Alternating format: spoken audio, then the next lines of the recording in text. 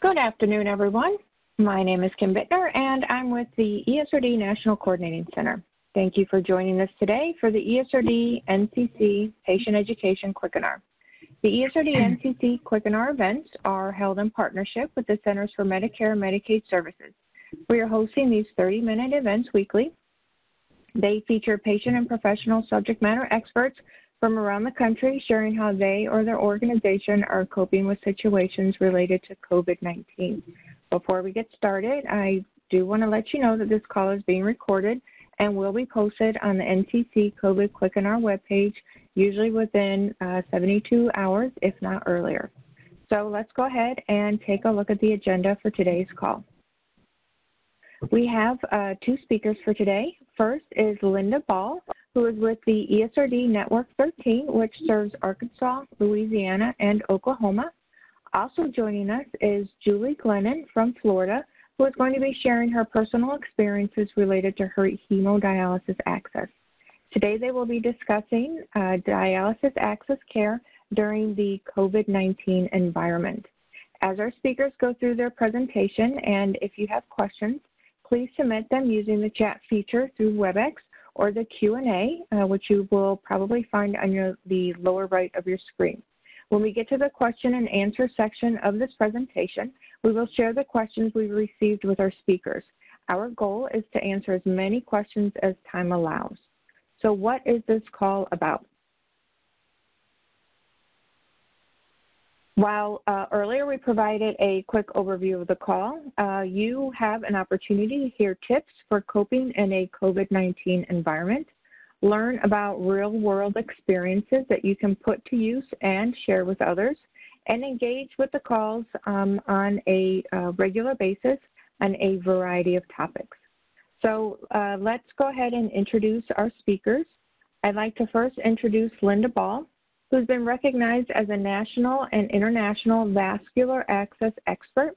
She's published more than 30 articles on vascular access, participated in the Fistula First video cannulation of the arterial venous fistula, also known as AVF, authored a cannulation chapter in a surgeon textbook, as well as the vascular access chapter in the new ANA core curriculum. Her On Course with Cannulation workshop has been attended by more than 1,000 nurses and technicians across the country. Lynda is the past president or a past president of the American Nephrology Nurses Association, and she is currently the Quality Improvement Director at Network 13. Julia Glennon, who you're going to hear from later on, as I said, she's from Florida, and she's going to share her experiences with us and her need for access care interventions. Thank you both, Lynda and Julie, for being here today. And Lynda, we're going to turn the presentation over to you at this time. All right. Thank you so much for inviting me to speak.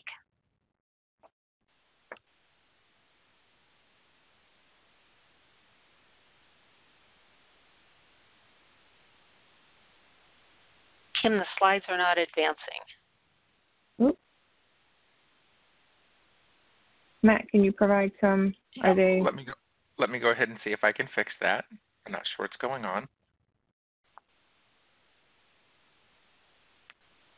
All right, well, I'll just get started here. Let's talk about a properly functioning access and issues that can impact it. You know, there are several other parameters that I can use in addition to direct access evaluation. Properly functioning access will have a direct impact on your adequacy of dialysis. The less problems you have, the better your KT over V will be. Your doctor orders your time on dialysis and blood pump speed to achieve that adequate dialysis.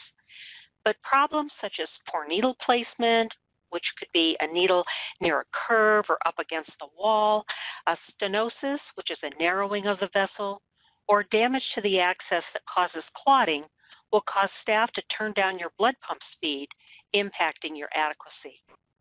The pressure alarms on your machine can give me a clue as to a stenosis, especially if I see a more negative arterial pressure, the pump pulling against the flow, or a high venous pressure where the blood is being pushed back into the bloodstream through a pipe that is narrowed. There should be no difficulty inserting needles. Problems such as staff having difficulty threading the needle, getting a flashback when inserting the needle, aneurysms or pseudoaneurysms that reduce the cannulation zone, scabs that haven't healed, or extended bleeding time at the end of dialysis that could suggest a stenosis.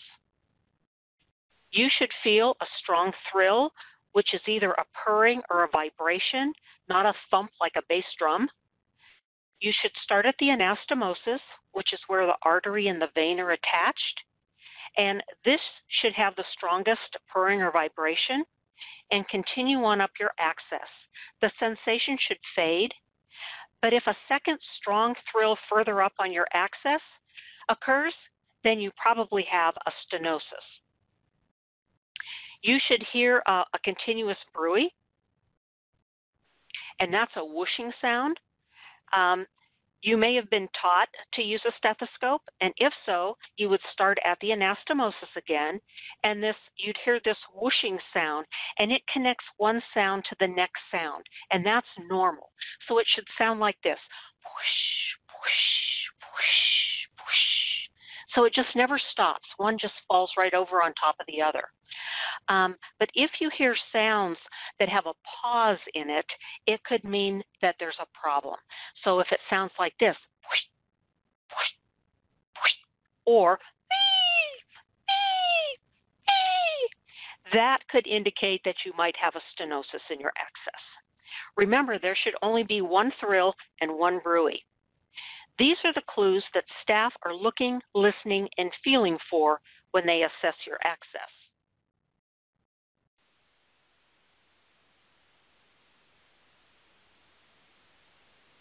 So I think I have an access infection. So what are some of the signs and symptoms that you should be looking for? Tenderness. Sometimes a tenderness over your axis. You know, you put your fingers on and go, oh, that's uncomfortable. That can be a warning sign that you've got an infection that's kind of underneath the surface of the skin waiting to come out. Redness. Notice the fistula. The first picture on the top left there, notice that big scab area and that redness around it. That is an exit site infection. On the catheter to the right there, you can not only see the redness, but it looks like there's some drainage coming out of there.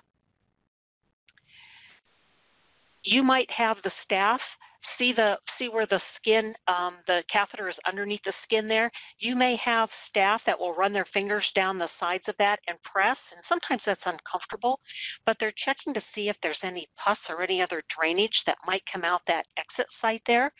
That would indicate that you have a tunnel infection. So this person could have both. They could have a tunnel infection as well as an exit site infection. Infected access might also be swollen, along with that tenderness we talked about. Now, not every swollen access means that it's an infection. That could also mean that you've got a blockage someplace that's forced the fluid to stay in your access arm. Fever and or chills. Has your temperature changed from normal? An elevated temperature or fever could indicate an infection. You could also feel chilled as well as having that temperature. So if this happens while at home before your dialysis treatment, remember you should call ahead because you may have to go through the COVID protocol at your dialysis unit. In catheter and grafts, there's one more issue that you need to watch for, and that's skin erosion. There is an exit site for a catheter, but if you see a piece of catheter showing that's in the tunnel, this is caused by the skin thinning out over the catheter. So take a look at the bottom picture there where that arrow is pointing to. That should have skin over it. You shouldn't be able to see that little piece of white catheter there. So that just tells me that either sometimes it comes over your bone, your collarbone, and it just kind of rubs and it wears away the skin. And the problem with this is that bacteria can get in that area and it can go down the outside of that catheter and go all the way back to your heart and give you a bloodstream infection. So it's really important that if you notice that you've got some skin missing like that, you want to cover it with a Band-Aid, because Band-Aids are sterile if you don't touch the white part of it, and cover that up. And then as soon as you get to dialysis, you need to tell your nurse about it because she needs to let the doctor know. Does that mean you can't dialyze? No, you can dialyze, but you need to get this needs attention right away. Typically, it means that they might have to take that catheter out and put it someplace else. Also, your graft is completely under the skin. So if you ever see any part of your graft, and it would be white, just like that catheter would be, again, you want to cover it and let your nurse know before cannulation. Never let anybody cannulate an exposed graft area.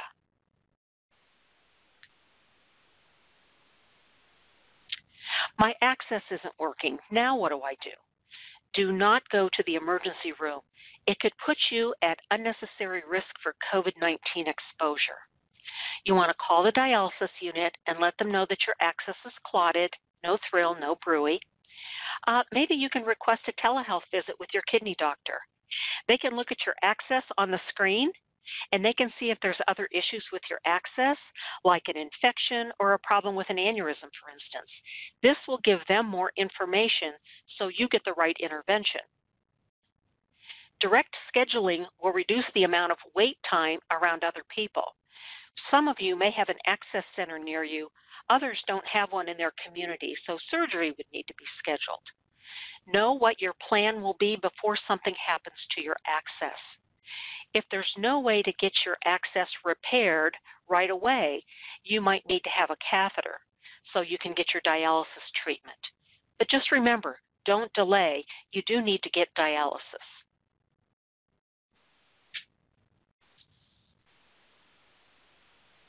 So now let's talk about some tips on how to avoid hospitalization. First of all, you need to prevent infection. Hygiene is really important, and I'm sure you've been hearing about hygiene day and night, but wash or sanitize your hands for 20 seconds, especially after touching doorknobs, railings, elevator buttons, door push plates, and avoid touching your eyes, nose, and mouth, because these are mucous membranes that when bacteria touches that area, it can be absorbed right into your body right away. You want to mask in public and keep your distance. It might be a good idea if you carry sanitizer, hand sanitizer with you, and use it often. Immunize. It's almost flu season, so make sure that you receive your flu shot. And the two recommended pneumococcal vaccines, the PPSV23 and the Prevnar 13. You should have them both for the best protection against pneumonia. Dialyze. I know you're receiving a mixed message. Stay home, but don't go to dialysis. Don't miss your treatments, right? So what do? You make sure that you go to your dialysis treatments, but it's so important that you follow the other infection prevention, hygiene recommendations from the CDC to keep you safe. In addition, you want to make sure to take your medications. Follow your renal diet. Remember, electrolyte imbalances, especially potassium, could require hospitalization. And follow your fluid restrictions. Fluid overload and heart failure are a large percentage of hospitalizations for kidney patients. And know your access. Check your access daily for the thrill. Look for signs and symptoms of infection, and let the staff know if it feels or looks different. You may not have the same staff every dialysis treatment, but your access is with you 24/7. And I just want to spend a little bit of time just talking about this essential versus non-essential surgery during COVID-19. And what does that mean anyways? Essential is something that's emergent.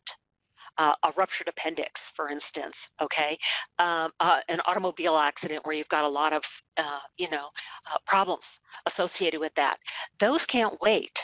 Non-essential means, can I let it wait for another week or two? Will it impact me? And if it won't impact me, then I should be able to wait. That's what non-essential means. So on March the 18th, CMS recommended suspension of non-essential surgery. So then all of a sudden, the providers and nephrologists said they were having trouble getting you scheduled for placement of access or repair of access or getting central venous catheters put in and even PD catheters put in. And so they went to CMS and said, this is a problem. And so on March the 26th, CMS clarified dialysis access as an essential surgery. Now, the U.S. College of Surgeons, based on what the March 18th recommendation was, developed this three-tier elective guidelines, triaging, and they had 3 tiers. So we're going to take a look at tier 3 first, and those are the things that you're not going to postpone. So if your access is clotted or your access is so poor that you're not getting good dialysis at all, then we can't postpone that. You need to have that access fixed or another one placed. You have an infected dialysis access. You know we can't let that go, so you don't postpone that. A fistula revision for ulceration. What does that mean? Remember those aneurysms and pseudoaneurysms we were talking about, those big ugly bumps that you get on your arm? Well, sometimes they start to leak, they get scabs over them, or layers of tissue start to become missing. There's a risk that those could rupture. And so those really need to be repaired immediately. We can't wait. We can't expect that, oh, nothing's going to happen for a week or two. No, something could happen in 10 minutes, right? You've just newly been diagnosed with kidney failure and you need dialysis. Well, you need an access for dialysis, so we can't postpone that. And then they said dialysis tunneled catheters, we can't postpone that. That's how we're going to get people their dialysis treatments, by putting that in. So 2B and 2A here, the fistula revision for malfunction or Steele syndrome. Now, what does that mean? That means you're having a problem with your access. Maybe your flows are getting lower and lower, but they're still at that minimum. They're above that minimum level they say is okay to keep your access running. Or maybe you're starting to get really, really cold hands, or you're starting to develop some pain in your hand from Steele syndrome from that access that was placed. Can it wait? Or is it so important that that has to be fixed right now? All right, so they say postpone if possible. How about a fistulogram for that malfunction? Do we really need that right now, or can we postpone that? And people who need a fistulograph for end-stage renal disease, that means you're on dialysis, that you need dialysis. Is it really important to put in a fistulograph? Now remember, this was a couple days before they said it was essential now. So they were saying that that's not essential, but a dialysis tunneled catheter is essential. And also people in stage 4 and 5. So they're not quite ready for dialysis yet. Should we place that access right this minute, or can we postpone it? All right, so that was the tier system that was put up, you know, but in some parts of the country, this tier system is still kind of in place. And why is that? Well, now that people are starting to do surgery again, there were a lot of people waiting in line to get surgery and getting procedures done. Now they're short-staffed. Remember, they closed down the surgery centers. You know, they closed down surgery. And so they had to put staff someplace else, or they furlough them. So they're not available, so they have to get them back. Some places are still experiencing a lack of PPE, personal protective equipment. And some of the local hospital associations and local hospitals have set strict guidelines for surgeries. And so some people, you may have to have a COVID test before you have surgery. What happens if there's no testing in your area yet and you can't get a test? Then you're not going to have surgery according to what the hospital has said. So there's all kinds of issues you may not be aware of why you can't get that access fixed now or get a new access right now. So there was a consumer survey that was conducted in 5 big cities, and over 2,000 people responded regarding medical care during COVID-19. And the first question had to do with hospital versus non-hospital settings. 76.5% said they preferred getting care in a setting that wasn't connected to a hospital, versus 23.5% that didn't mind having to go to a hospital-based setting. The second question was about surgery in a hospital versus surgery in a surgery center or an ambulatory care setting. 53.8% agreed to surgery taking place in the hospital when it was recommended by their doctor. 46.2% would prefer surgery to take place in a surgical center away from the hospital. And their third question was about going to an emergency room. 22.6% said they wouldn't go to the ER for medical symptoms. They would handle the emergency themselves. And 77.5% said that they would trust the hospital to keep them safe. So I'm going to say, how would you answer these questions? Well, we have someone here today that has had an access experience that they would like to share. So right now, it's my pleasure to introduce Julie Glennon from Florida. She's been a kidney patient for 32 years, and she'll be sharing her access experience during COVID-19. So welcome, Julie, and thank you for taking the time to share your story today. My pleasure. So can you tell me, how long have you had your fistula? I've had this fistula since October of 2016. And what kind of problems have you experienced over this last 4 years with this fistula? I would say every 4 to 5 months, sort of like clockwork, I start prolonged bleeding at the end of the treatment. So I average maybe 2 fistulograms a year. So this year, maybe around April, I started with the prolonged bleeding again. So I was concerned, obviously, in the middle of the pandemic. So what did you do? Well, I postponed it for about a month, and then the bleeding really got quite bad. So my nurses insisted I call my surgeon. So I did call them and asked if they were even doing procedures, and they said they were. So I went in and I had an ultrasound, and they said that there was stenosis in my upper armpit and that I did need a fistulogram. So maybe a week later, they did schedule that for me. Okay, now, were you going to have this procedure done in a hospital, or were you going to go to an access center? This is an access surgical center. Okay, and can you explain the process that you had to go through this last time because of COVID? Yeah, well, they called me the day before and said when I arrive that I need to stay in my car, and that I call them and they'll come out and get me. So they came out and get me and took my temperature right away. I did not need any COVID testing, but they did ask, the usual questions.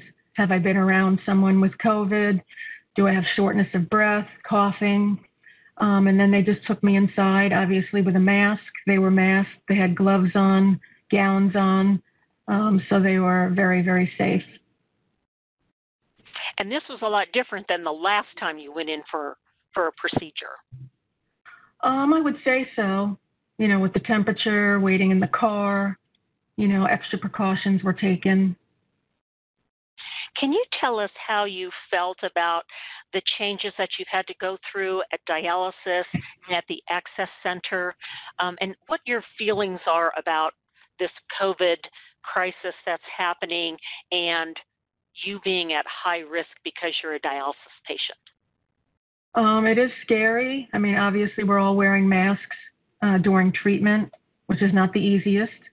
I have a new appreciation for the nurses wearing these masks for so many hours.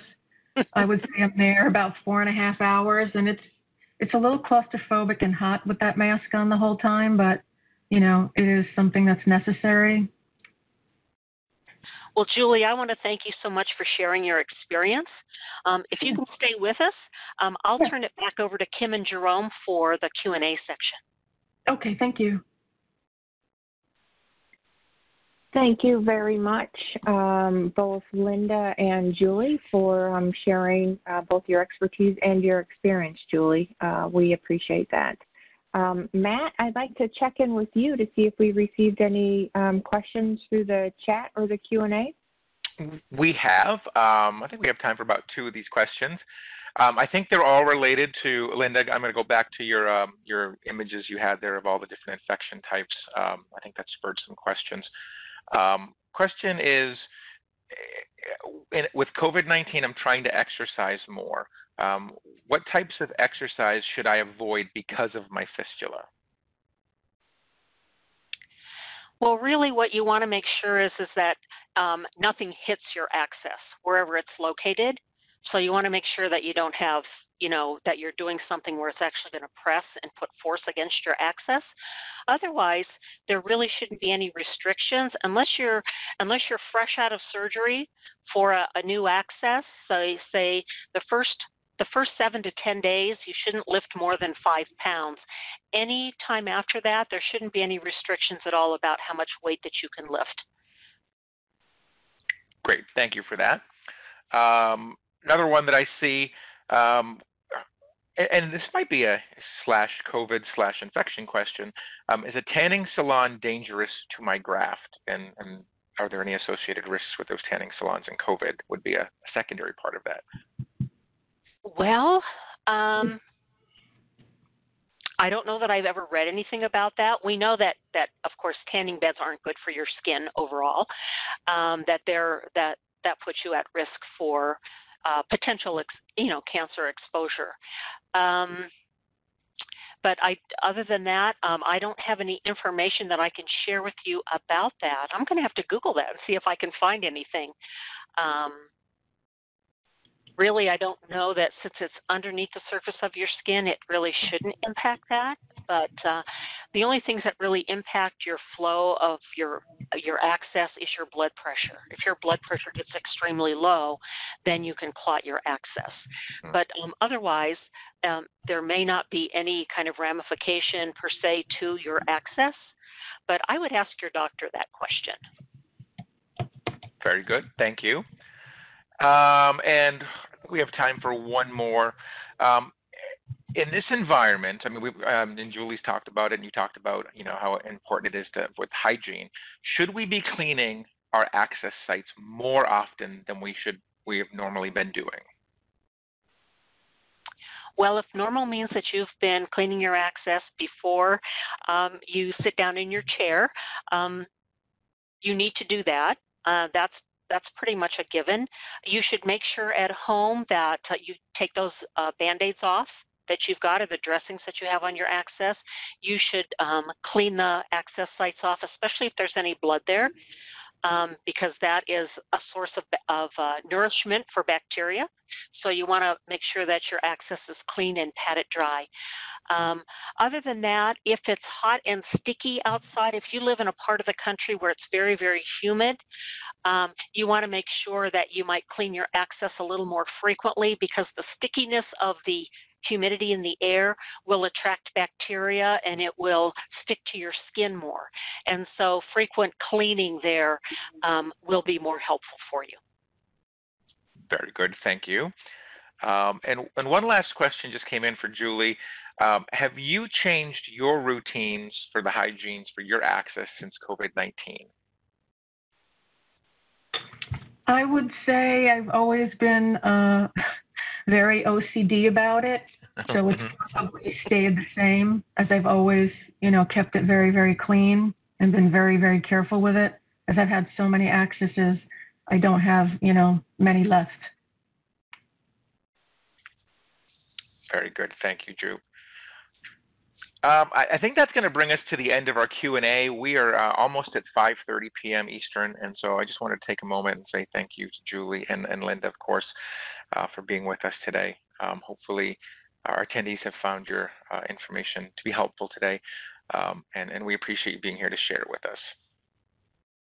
Thank you. Thank you. You're welcome. Let's go ahead and we'll wrap up. Before we do, let's talk a bit about the kidneyhub.org.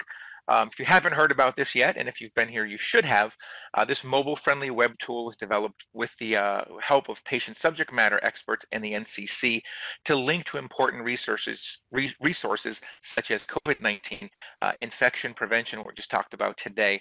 And there are all sorts of resources available on this mobile tool, right from your smartphone, right from your tablet, that can help you to learn more about these infection prevention and other topics. So we invite you, take a look today. It's thekidneyhub.org on your mobile device, and bookmark it to your home screen, and let us know what you would like to see out there. Our next provider-focused event is July 15th. That is one day, sorry, I'm used to saying 1 week. 1 day from today, that is tomorrow evening at 5 p.m. Eastern Time. And our next patient-focused event would be July 21st. It is 1 week from today, 5 p.m. Eastern Time. Those events will be available for registration out at www.kidneycovidinfocenter.com. You can learn more about those events and register for them from that page. So on behalf of the NCC, we just wanted to thank you for being with us this afternoon. There are some COVID-19 resources available on your screen. We invite you to visit them. And if you have any questions about these or any other resources that we may be able to provide you, our contact information is on the screen. nccinfo@hsag.com is our email address. So again, thank you for your time today. We hope that you found it informative, and we hope that we'll see you on a future quickinar event. Have a wonderful afternoon.